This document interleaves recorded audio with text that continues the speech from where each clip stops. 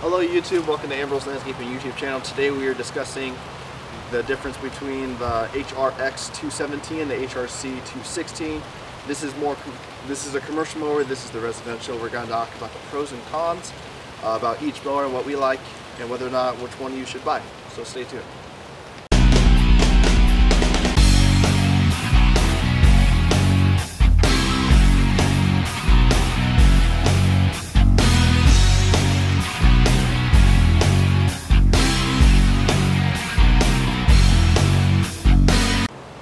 So thank you for watching our video today. It is about 43 degrees here and the wind's blowing and it's very cold, so we're going to do this video as fast as we can. So today we're going to talk about the pros and cons for each mower, which one we like better, which one is better than the other.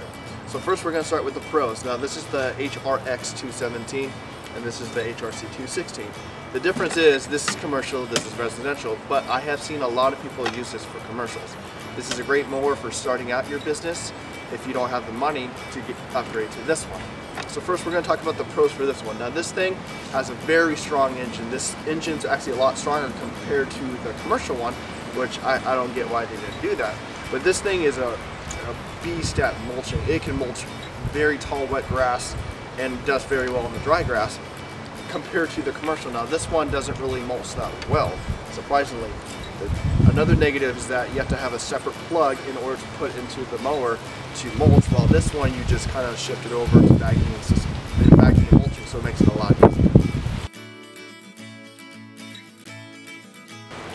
So another thing that we're going to talk about is the cutting quality. Now both mowers are great on the engines, I love them both. They both have the dual blade underneath, but the only difference is that this one cuts a lot better when bagging than this one, and the reason why is this one has more of a bubble deck where it kind of, I call it the bubble deck, where it kind of sucks up the grass clippings a little bit better and it has better airflow underneath, while this one has a smaller clearance underneath, so it doesn't really do that well. But this one does mulch better than the HRC216. Alright, so now we're going to talk about price. Depending on where you're at in your landscaping company, if you're first starting out, of course you want to start out with a good mower. This is a great mower. It will do great for you starting out compared to this. This one usually runs about $6.99. There is another one for about $8.50, but that one comes with the electric start, which you don't need because these things start usually on the first pull. They're very great mowers. This one runs you about $1,200. Now, of course, you pay for what you get. You know, this one does come with a lot more pros than this one. It comes with better guards around the deck to protect it for a lot longer. It comes with a better mower where you have a bigger fuel tank. You also have a better air filter system, and it's just built stronger overall compared to this one. Now, the one thing I love about this mower compared to this one is the weight difference. Now, usually the weight difference is a huge thing because the weight usually of the wheels will make an indentation in the lawn and it will fold over the grass a little bit more. But one thing I don't like about this mower is that once this bag starts to get full, the front end is so light because of the deck, it's not metal, that over time it starts to kind of like, the weight starts to shift towards the back. So while you're mowing, your front end's kind of going all over the place and you're kind of popping wheelies to where you're actually not getting a really good cut quality mowing the whole time. Compared to this one, you have so much weight in the front where it keeps the front, even if the bag is full, that it's always giving you that good quality cut.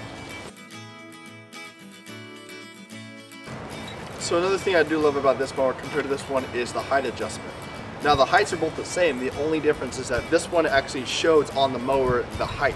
As you can see right here, it has 1 to 4 inches on the deck, where this one doesn't have the numbering so you know which one. There's been many times we've gone to a job and we adjust the height on this mower and we were off by 1 notch because it doesn't show the numbers, where compared to this one it does.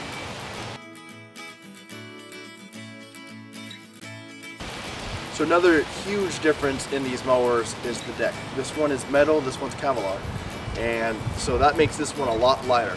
The great thing about this mower is that this deck will last you a lifetime. Honda has a lifetime warranty on this deck, while that one I believe it has a limited lifetime, or maybe not even a warranty at all. The only difference between these is the weight. Now if you're going up hills and you're doing a lot of jobs, this is a perfect mower for you, where this one, since it has the weight behind it, it makes it a little bit harder. If you scrape this one up and do whatever you want to it. You can take a knife and just scrape it all up. It will never rust on you, while this one will. Another thing about the Hondas is the way you adjust the handlebars. Now, the commercial is a fixed handle. You can't actually adjust it at all, so that's kind of what stinks about it. While the residential one, as you see, you pull two tabs on the side, you can adjust the height of it, which is amazing. And then another thing is that it also pulls down for great storage. That's one thing I do love about this mower compared to the Honda. So if you're getting really tight in your trailer and you need to move some space, what's nice is that you just pull it out, you throw the bag on top of it, and now you save a lot more space compared to this one. Especially with the bar, if you're putting underneath the shelf or just underneath something, this has better storage compared to the commercial. So another thing that's great about that is that depending on if you have different guys with different heights in your business, this mower would be very ideal because it has 3 different height adjustments for short and for tall, while this one only has 1. Now it does have a good height. I am 6'1", and so this actually feels very comfortable to me. I'm not really bending over, and I believe this is the perfect height. But then again, you have the luxury of being able to adjust the height to how tall you are. And another thing about that is that when you're going under low trees or anything low where you have to kind of bend down and get underneath it, you're able to adjust this from the highest height right here with just 2 tabs, and now you're at the lowest height. And you kind of see this is actually about the same height, or actually a little bit lower, so it makes it easier for going under things or even going uphill. If you're going up a very steep hill, you don't want the handlebar way up here where you're trying to push it, but down here you have that kind of that push where it makes it a little bit easier on your arms. So thank you for watching this video. I hope you guys learned something about these 2 mowers. They are great mowers. I am a huge Honda fan, and anything with a Honda engine on it. So if I were to choose which mower to go out with, again, it also depends on where you are at in your business. If you're a little further on in your business, a couple years, I would definitely go with the Honda just because it has the great cut quality. And then again, we don't mulch too much. We actually do a lot of bagging in our company. So I would actually highly recommend this. If you're starting out your business, save the few extra $100, go for this. The extra $100 can go towards either more equipment or things that you need, or just cash in your pocket. But overall, I highly recommend the commercial. Honda did a great job on it. Great job on cut quality. Mostly the reason why I recommend this one is cut quality and durability. Feels strong on your hands, and it's just a well put together mower. So thank you so much for watching. Stay tuned for more.